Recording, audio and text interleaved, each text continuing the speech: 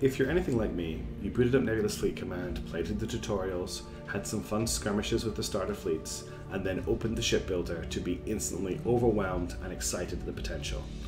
You may have even taken it further like I did, put together what you thought was a good fleet, went online with it and got absolutely obliterated, usually by people that you can't even see, or have jammed you before you've seen them and destroy you before you can fight back. I've spent a lot of time since this game came out on Sunday in early access trying to work out how it ticks.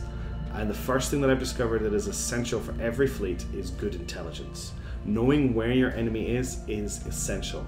So what I'm going to show you in this video is how to build a very cheap, very simple spotting frigate that will give you the extra vision range that you need to detect your enemy, hopefully before they do, so that you can actually fight with purpose. Now the first thing we need to do is just modify this ship so that it is actually a spotting ship. And the reason I say first thing is because we come already equipped with a radar, the RS-35 frontline radar. This is a good radar. Don't take this video from me to say replace all of your radars on all of your ships. Do not do that. The frontline is very, very good. There are three radars, the Parallax, the frontline, and the Spyglass. The one that we want to look at in this video is the Spyglass radar. If I draw your attention here, you can see the max range on the frontline radar is 8 kilometers. The frontline radar has an 8 kilometer range and it has reasonably good track. It lets you sweep, which is an important tool to break through jamming, and you can fire at the tracks that it has detected, though you're not going to hit all the time, you're going to hit some of the time. The Spyglass has an 11.5 kilometer range, so it gets you that extra bit of distance that if your enemy is just using frontlines, and trust me, there are people online right now who have not gone through this properly and don't know about spyglasses, don't know how to set them up. There will be people you're fighting against who just use front lines. You'll detect them before they do, or if they're using spyglasses, you're now on an equal footing because you weren't using them before. The downside on the spyglass is it doesn't have very good track accuracy. What that means is that the tracks that you get off detecting with this radar are not exactly where the enemy ship is, even worse than the front line. And if you were to fire at them, the chances of hitting are very low. But the bonus is you know where the enemy is, and that can give you all the information you need to set things up to destroy them. The other thing to bear in mind is this uses twice the power that the front line does, and we need to take that into effect. So if I equip that, we go from using 43% of our power to 85% of our power, which is most of the available power on the ship, which makes it much harder for us to build it into a combat ship. But that's not what the purpose of this ship is going to be. It is going to be a spotter for me, with a little bit of a backstab potential for later in the game if it still survives. That's its job, but its main thing is that it's going to detect the enemy for me. In order to eke a little bit more power out of it, however, so I can do more with it, I'm going to replace the drive module. The engine drives of this game also generate power, and I think a lot of people miss that. The basic drive gives you an extra 500 kilowatts. If I were to select the Whiplash drive, which is a boosted drive, it gives me a little bit more top speed, it gives me a higher chance of taking damage if I use the flank speed command, I turn a little bit slower, but I get another 150 kilowatts of power on top of the FM200. If I install that, we have a little bit more power to play with. Now that I've increased our base power by a bit, I can come in here and actually add a small reactor booster to get an extra 10% power plant efficiency. That drops me up to 5335 kilowatts of power. I'm pretty happy with 25% power to play with. You can, if you want, add another small reactor booster, but the return isn't as high on that one, and I believe it's because the reactor booster only works off the base reactor, not the additional things that you've added. So I don't really see the need for a second small reactor booster here, but you could install one if you wanted to. This will start to make the ship more expensive. So if you want to think of this as a default chassis to play with, looking at 200 point spotter ship, which is very, very cheap. If you're playing a 2,000 point game, that's only 10% of your budget. 3,000 points, it's even less. If we want to give this ship the ability to stab out at our enemy though and affect the battle, one of the builds I've been looking at is to add a spotlight illuminator onto it. What the spotlight does is it points at a very, very specific point in space and gives you a very strong radar return on that location. Coupled with the Spyglass passive radar that we have, we can detect the enemy from very, very far away and then pick one of them and highlight it for an intense radar return with this radar, meaning we can do things like launch missiles at them with a very good chance of hitting. It's a very, very narrow beam and it's quite long range. It's got a 12,000 meter range, which is interesting because most missiles have a 14,000 meter range, so they work together quite nicely.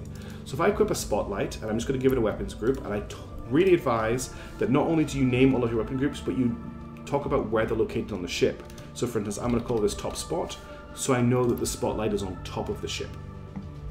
Now what I could do here is, I'm going to go overkill just for this example. You don't have to go this far with it, but we can now add a missile launcher. I could add the MLS-2 launcher. It's a slow firing missile launcher. It might actually be useful on this ship because the long reload isn't really a big issue, and it fires volleys of 4 missiles, which could be quite handy. But we're going to add a VLS-216 for this example. This lets us mount 60 missiles on sort of in our hull to fire. And there are a lot of options, as I'm sure you're aware. Most people, of course, using the Thunderhead as our radar-guided missile. We're going to use Hurricanes on this ship.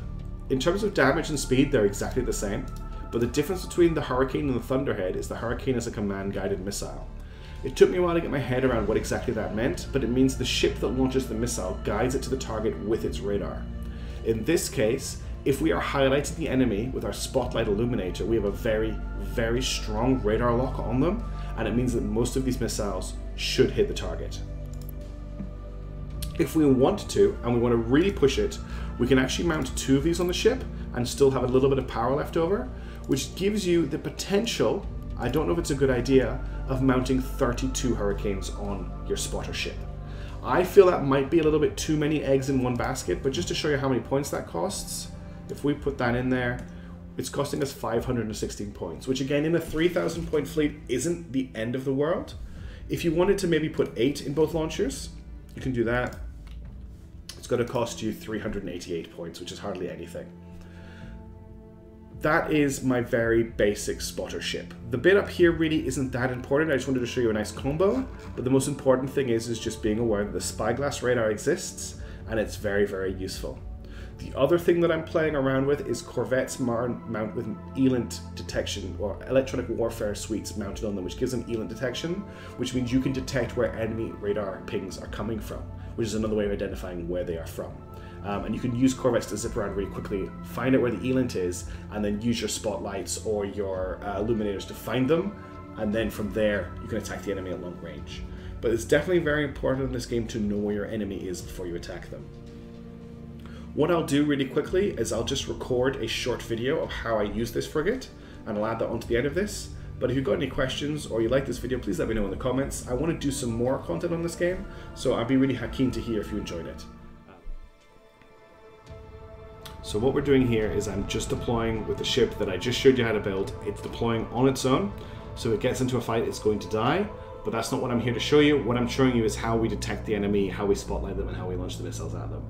You probably don't need to watch this, I just thought I'd throw it in on the end. If we get into a fight, we are massively overwhelmed because there's actually a 3,000 point fleet in here.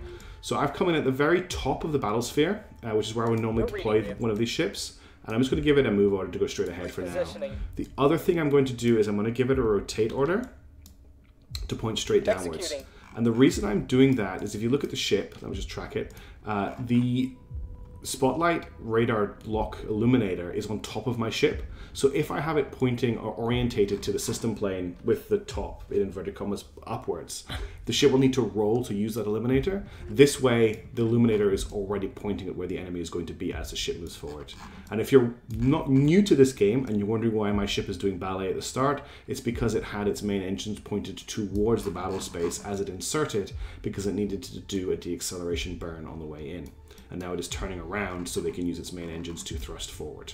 So now that I've given it my rotation command, you can see that I've got the spotlight pointing downwards. And for those of you who don't know, the shortcut for rotation is Shift-H, and that will give you the circle that you can then set a rotation with. And the game will always tell you your ship is rolled with a little arrow to show you the direction of the roll.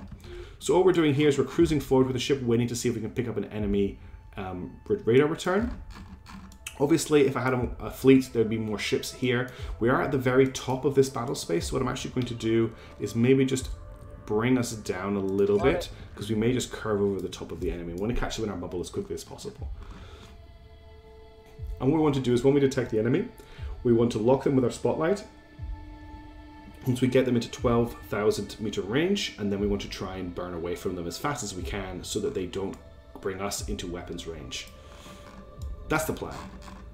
We'll see if we detect anybody.